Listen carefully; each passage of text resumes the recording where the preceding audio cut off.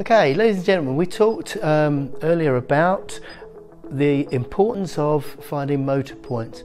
Motor points are where the motor nerve pierces the fascia into the muscle, and it is the most effective place to place your electrodes. But we also discussed that it was useful for picking up AMI, Arthrogenic Muscle Inhibition, and that's what I want to share with you today. Arthrogenic muscle inhibition can be a result of the trauma, it can be a result of fever or systemic problems, or as a result of the medication used during ventilation. So here's my affected shoulder, and I've chosen Motor Point program on my wired Compex unit. I start my initial rehabilitation with the wired unit, and then at end stage rehab I might want to incorporate racket sports, running, agility drills, catching, throwing balls, etc. Then I'll use the Chattanooga wireless professional. But for now we'll use the Chattanooga physio. So guys, I want to find the motor point in infraspinatus. So I'm going to place my Motor Point pen and I'm going to press the intensity up and tell my patients they're going to feel a tingling sensation. And what you can see here, if the camera can zoom in on it, is I've initiated an action potential. If I move that away, it stops. And when I move it over the motor point, you can see evidence of the action potential. Okay, so that is where this patient's motor nerve pierces is infraspinatus. Now, what I'm going to do now is take this down until that action potential disappears. And it's there. At 1, he's got nothing. I'm going to press this up 1. So at 2, if the camera can pick that up, that's the minimum intensity required to get an action potential with this patient.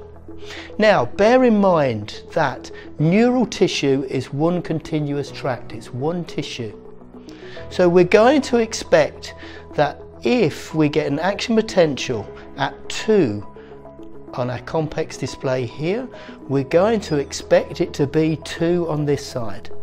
Now, whilst nerves grow where they want to grow, they do grow uniformly, so we should find it in a similar sort of place on this side. So here now I put here on my patient and I take it up, and I've got nothing, I've got nothing, I've got nothing, I've got nothing, got nothing, got nothing, still going up, still going up, still going up, and hey presto, there we go. At 16, 1-6, if you can see that on the screen, we've elicited an action potential. Guys, this is still a patent nerve, but it's taken us 8 times the amount of intensity to eliciate an action potential. Okay? So, whilst this works, guys, you could be doing your exercise prescription till the cows come home, but unless the signals from the brain get to that muscle, that ain't gonna happen. Okay, you need to incorporate muscle stim with your exercise prescription for it to be effective. So having found that now, we'll just take this ultrasound gel off, which I used just simply for the Motor Point pen, because when I use my electrodes they have a water-based gel built in order to allow the impulse to pass through this very resistant material called skin. Now, if I look at the infraspinatus, I've got my scapular spine here, my inferior angle here. If I take teres minor and the lats out, okay, that's pretty much, and I know my motor point is there. Okay, but most importantly, what I'm looking for is the physiological action of the muscle. Okay. So if I'm working infraspinatus, obviously I'm looking for external or lateral rotation of the arm. So let's see if I've got my pads in the right place. So I choose my program. In this instance I'm choosing disuse atrophy because this muscle hasn't been functioning very well for a while and I want to start to activate it.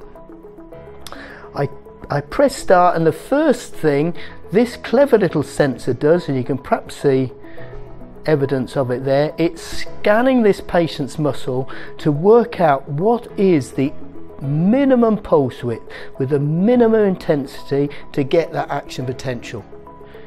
Because whilst I want to energize the tissue, I want to do it with minimum values, and I've got a tick in the screen to say that's all working now.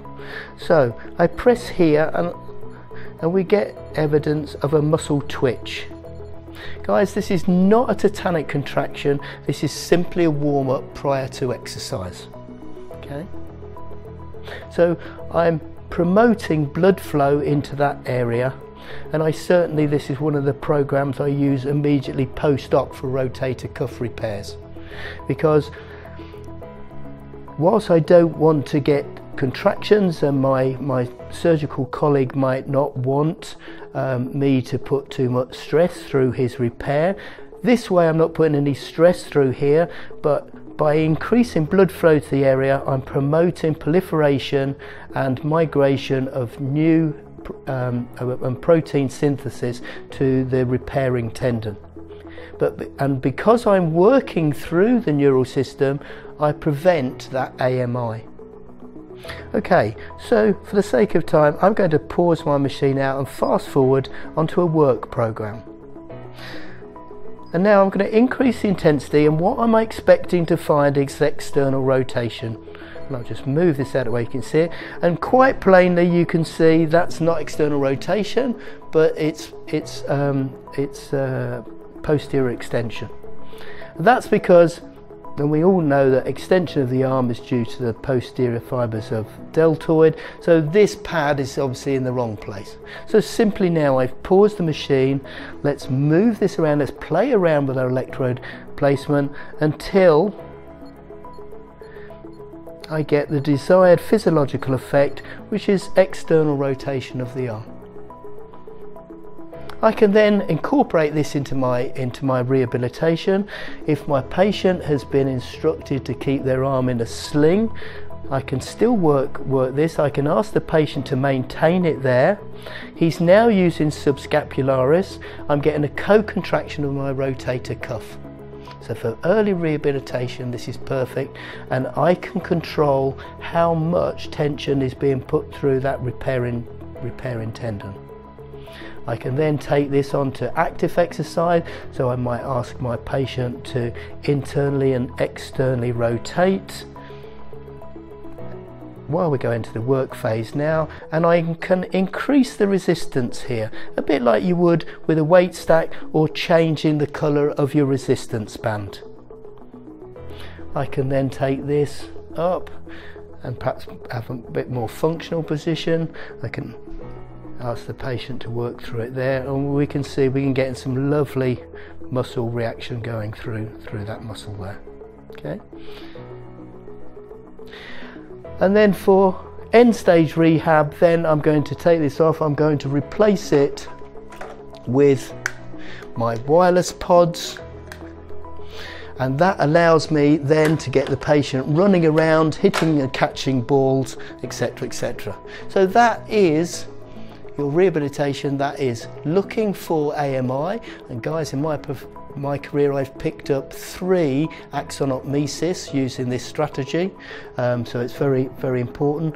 If you get a patient whose the difference between this side and this side is over 25 points, it justifies and warrants referring this patient for a nerve conduction test.